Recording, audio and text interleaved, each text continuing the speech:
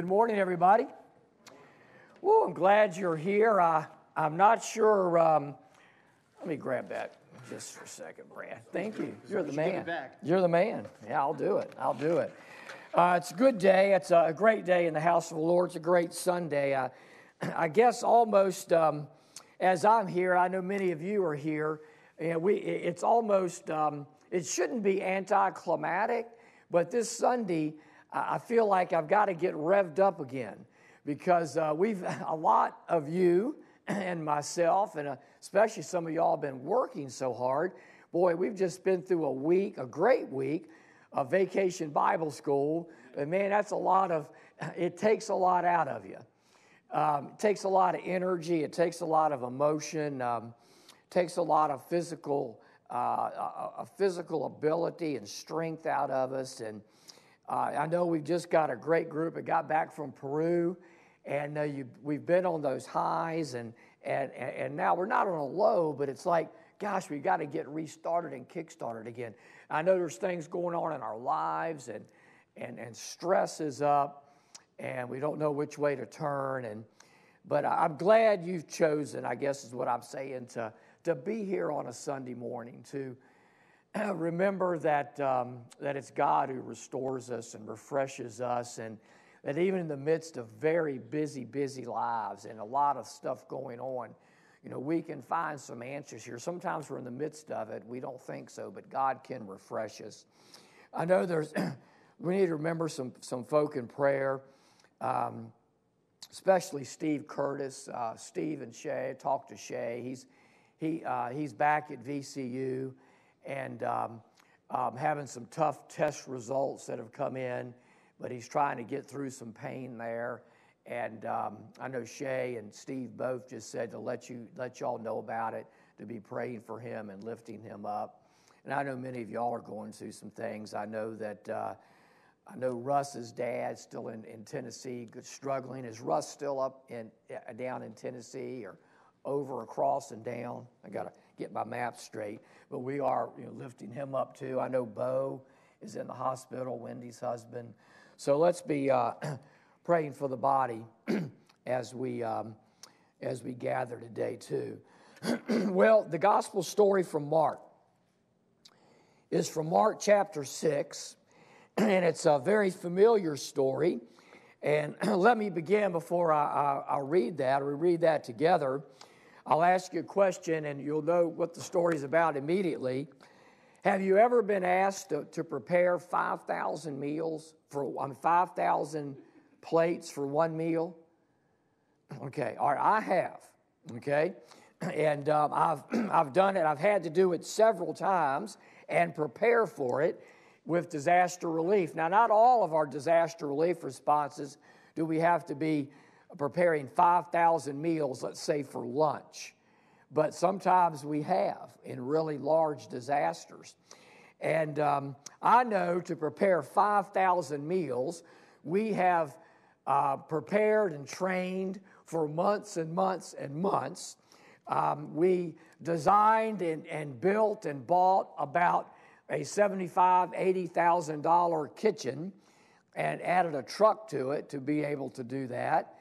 When we have to prepare that many meals, we probably need at least 35 people on the site to have it ready to go out to lunch, to serve it on the line, and to take it out in Red Cross vehicles. We probably start getting up around 4:30 or 5 in the morning, getting things ready, and then we start cooking and packing, and 35 people are going as hard as they can. And maybe by about 11 o'clock, we have 5,000 meals ready of like an 8-ounce entree, 6-ounce vegetable, maybe some bread and some snacks and some fruit. That's what goes out for that meal. And we have made 5,000 meals. But it takes a small village, plus we've got tractor trailers on the lot with refrigerated food and dry boxes with canned food. We've got to set up this little village to support the volunteers, all of that to make 5,000 meals. In the story today from Jesus' life, he does it on the spur of the moment with 5 loaves of bread and 2 fish. That sets up the miracle, doesn't it?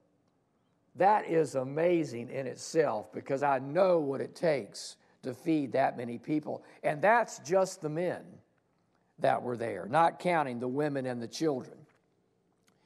Here's how the narrative goes from Mark chapter 6, and I'll begin with verse 30. The apostles gathered around Jesus and reported to him all they had done and taught. Then, because so many people were coming and going that they did not even have a chance to eat, he said to them, "Come with me by yourselves to a quiet place and get some rest." So they went away by themselves in a boat to a solitary place. But many who saw them recognized them and ran on foot from all the towns and got there ahead of them. When Jesus landed and saw a large crowd, he had compassion on them because they were like sheep without a shepherd. So he began teaching them many things. By this time it was late in the day, so his disciples came to him. "This is a remote place," they said, "and it's already very late. Send the people away so that they can go to the surrounding countryside and villages and buy themselves something to eat." But he answered, "You give them something to eat." They said to him, "That would take more than half a year's wages. Are we to go and spend that much on bread and give it to them?" "How many loaves do you have?" he asked. "Go and see." When they found out, they said, 5 and 2 fish. Then Jesus directed them, all the people, to sit down in groups on the green grass. So they sat in groups of hundreds and fifties. Taking the 5 loaves and the 2 fish and looking up to heaven, he gave thanks and broke the loaves. Then he gave them to his disciples to distribute to the people. He also divided the 2 fish among them all. They all ate and were satisfied. And the disciples picked up 12 basketfuls of broken pieces of bread and fish. The number of the men who had eaten was 5,000. Wow. The miracle of the feeding of the 5,000. Now, just in case anybody ever asks you in biblical trivia, it's the only miracle of Jesus that's recorded in all 4 Gospels. The only one. Others, they're in some, they're not in some. So it must have made a lasting impression on the minds of the disciples. They saw all the miracles of Jesus, but what made this one so special that they all write it down, they all remember it, and it makes it into every account of Jesus' life that becomes Holy Scripture. Well, I believe that it stuck in their minds not only because of the greatness of the miracle, but the penetrating message that was seen through it. Now, when I sit back and I recall great things and memorable experience that I've encountered, especially that God has done in my life and that I've seen God do, I can think of several. But there are some that just stay in my mind. Events through my life that I look back on and they have shaped me as a Christian. They've moved me. And I can think back like that to those memorable experiences. Or things that I've witnessed in my Christian journey that have just changed me forever. They've made me stronger, or they revealed Jesus in a way where I had never seen him in that way before. Or maybe they were experiences that turned the light bulb on inside my head, and I discovered an answer to a question I had long been seeking after. Those are the kind of memories that stay with us. Those are the kind of spiritual experiences that never leave. And evidently, this is the kind of experiences that the disciples had on the day when Jesus fed the 5,000. So we learned some essential truths for our walk. Not only did they learn them, as they share them with us, we learn them too. We're going to learn that there's a true rhythm to the Christian life. We're going to learn to see how we as sheep would be without a shepherd. And we will see that little is very much in the hands of Jesus. I think the story points out that, first of all, like we said, there's a rhythm, and there needs to be a rhythm to our Christian life. Verses 30 and 31 said the apostles gathered with Jesus. They reported to him all they had done and taught. And he said to them, "Come away by yourselves to a lonely place and rest a while." You remember last week, if you were here, or if you don't, just read in Mark 6 what's just happened. The 12 disciples had just returned from their missionary journey. They had just returned from Jesus sending them out 2 by 2 to the towns and villages, and they had a wonderful experience, a spiritual high. They had seen lives change. They had seen people healed. They had seen people actually listen to the Bible stories, to the gospel message that Jesus was preaching, and respond to it. That's a high when we share and we minister in Christ's name.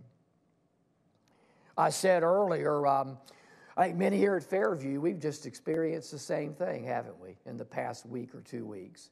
Some have been on a literal mission trip. You've been to Peru, and you've seen how eager those children are to learn and to soak in everything you want to share with them. You've seen how meaningful it is when they see people that care for them come and do a few simple chores and share a simple message of gospel love. We've been through Vacation Bible School, and we've seen how naturally children love the stories of Jesus, how they gravitate to it, how they love to hear it, how they respond to it, and how much fun they have when our world tells us that, gosh, church is boring and church isn't fun for anymore. Yet we see the kids having a great time, singing about Jesus, doing crafts about Jesus, hearing the stories and having fun recreation that's connected to what we're learning, and eating snacks, of course. So these disciples had a high, but like many of us, they had been working hard. They had been ministering day and night, and maybe they, who knows, they had been doing stuff in the day and having to do stuff they had left off their plate at night to catch up. And Jesus looks at them and he realizes that here they are coming off this high ministry work, and he knows they're exhausted. They're exhausted physically, they're exhausted mentally, they're exhausted spiritually, and they needed replenishment. They needed time to rest. It reminds me that there is this ever-flowing rhythm of the Christian life. We continually go into the presence of God. We continually try to work for God and do what he wants us to do and give of ourselves and give of our time. But then sometimes maybe we work at Bible school in the day, in the afternoon we're thrown right back. We have to run to our job. Maybe we have to run back and face a family crisis. We go to Peru and we get back and our list is that long. We tried to whittle it down before we went, but man, by the time we're away doing missions, it's grown. And boy, it's just exhausting to look at it. And so how do we come off our spiritual highs and grow and not come all the way down and maintain at least a little bit up here so we can continue to do great things for God? I remember when I would go and participate or lead a conference at Eagle Eyrie, and man, I was there surrounded with hundreds of other people. singing praises and worshiping, and it was such a great experience. And it wouldn't take long till I got back, and I said, oh man, I'm back in the real world now. And so I think it's important for the Christian life to stay in balance. When we become out of balance, we can become frustrated. And if our balance is not right, we can become despondent. We can become depressed. We can even become lazy. And there's a couple of dangers in that cycle, and they're opposite ends. And one of the dangers is just having too constant an activity. No one can work without rest. No one can live the Christian life without replenishing times alone with God, can they? There needs to be times of renewal for the Christian worker. There needs to be time of renewal for you who work so hard. And I look around and see how hard you guys work in the Lord's church at Fairview.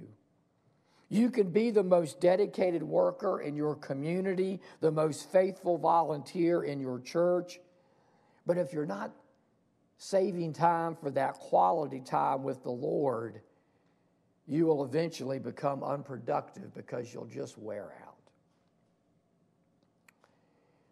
And Jesus tells us, he lets us know through our body and through our spirit and through the Spirit within us, just as he did his disciples, guys, ladies, gentlemen, it's time to go rest a while, to spend some time alone just in communion with God and be replenished. So some of us maybe today here need to slow down a little bit, just enough to listen.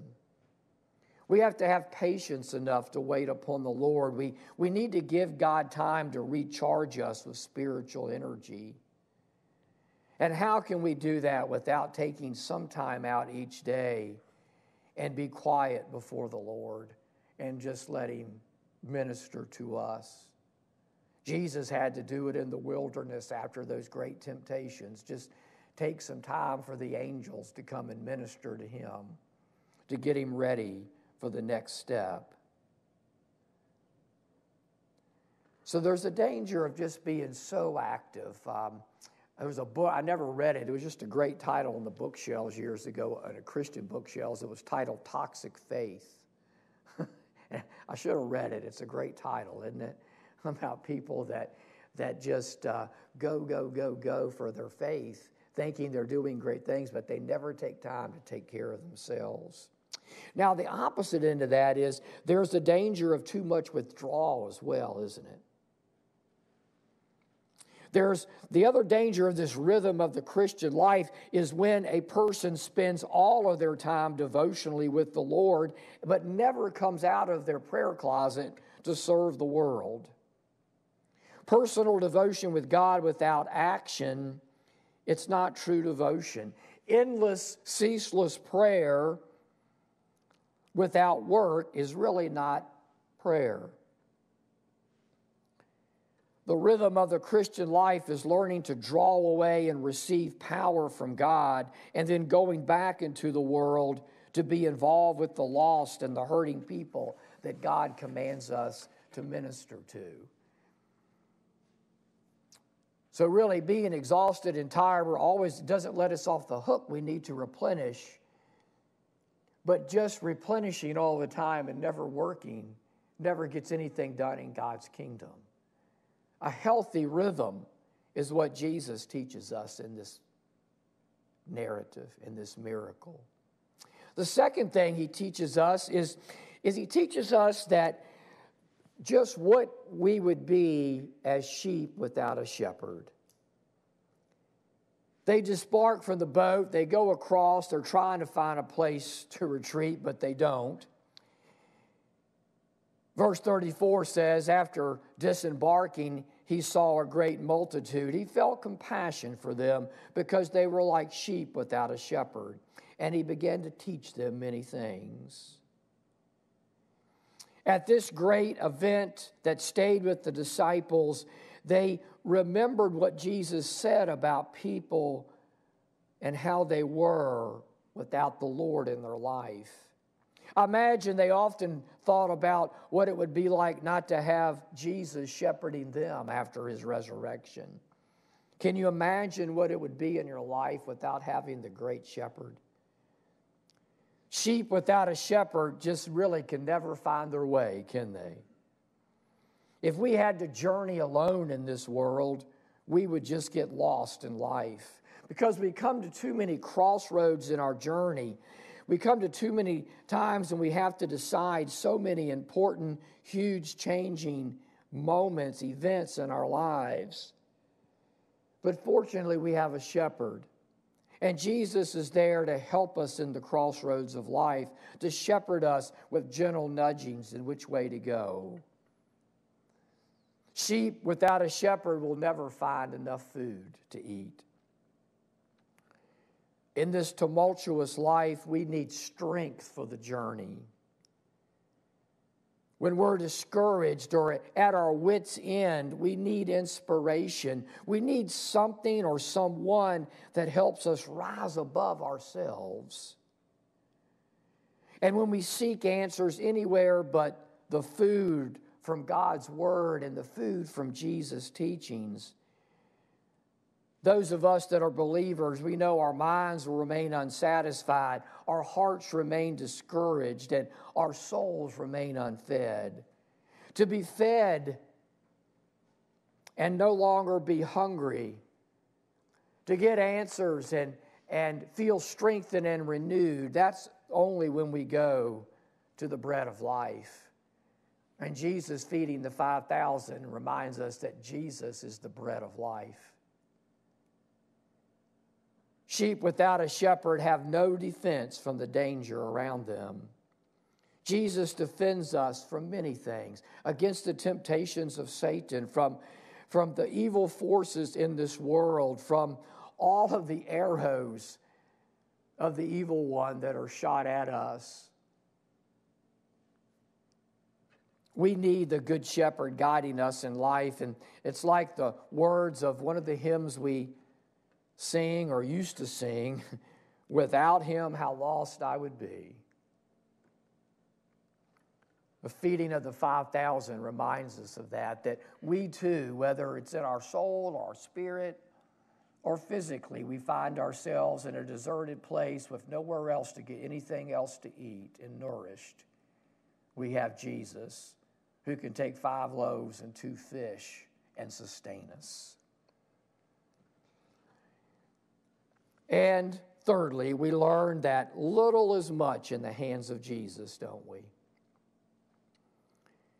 Jesus says, I can handle this with just 5 loaves of bread and 2 fish. And he divides everybody up, so in such an organized manner, hundreds and fifties. And everybody takes the bread and the fish, and everybody is fed. And we as Christians and we as church just need to remember from that. I think one thing we can remember is the immediate attitude and the immediate response of the 2 different people in this story. The disciples see the crowd. They see the hurting people. They see the needing people. They see the hungry people.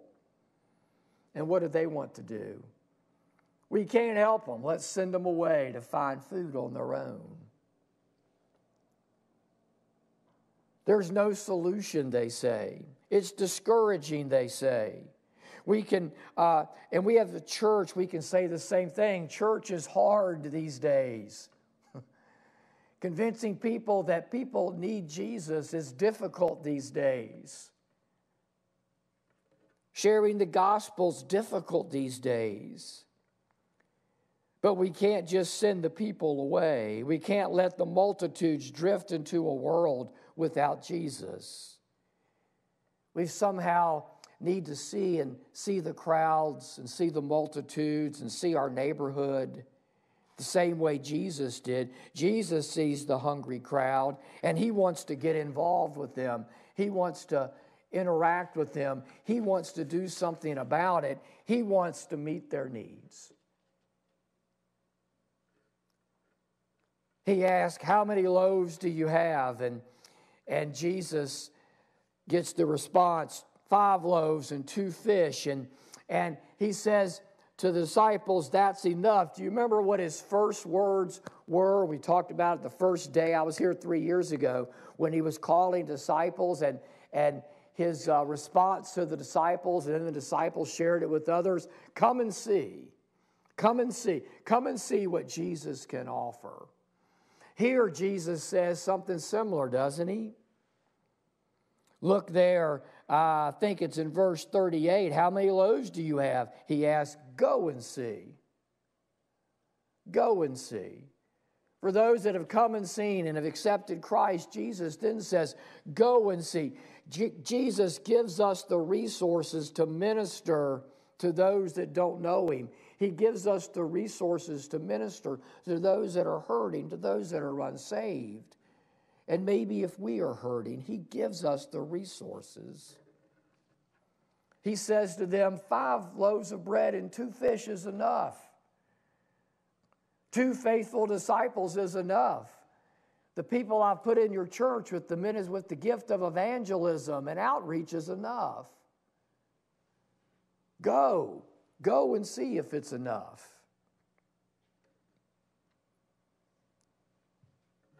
He just asks us to bring what we have to him and let him bless it and let him use it for his glory. We don't multiply his church, Jesus does. Look at the Apostle Paul. He certainly did not bring the perfect lifestyle and the perfect tools to spread the message of Christ around the world. His handicaps were many.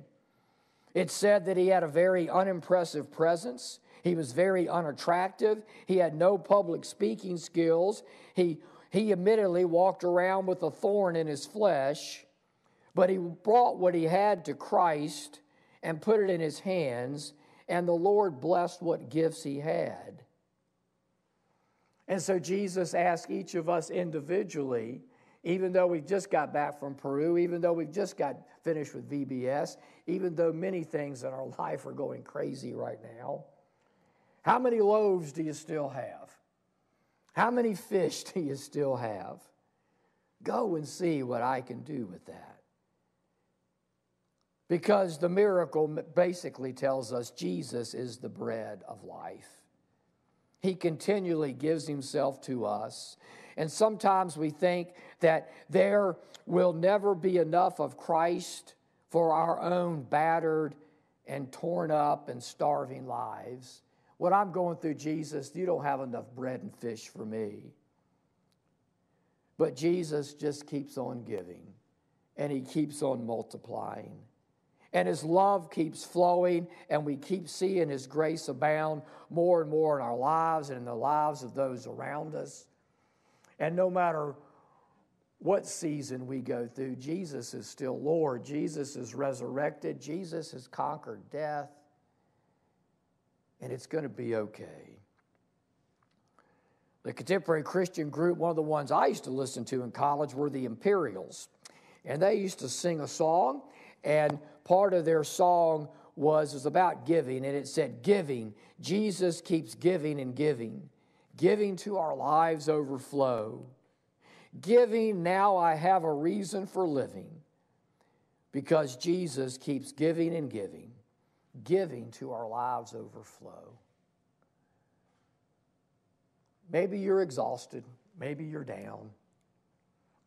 Maybe you're wondering what to do next. And I stand here and I know, gosh, there's so much now. Bible school is just like over. We're turning a chapter from summer, heading to the church here in the fall. And my list is like this. What you and I need to do. Maybe your list is like that in your life, in your church life. But Jesus is the bread of life.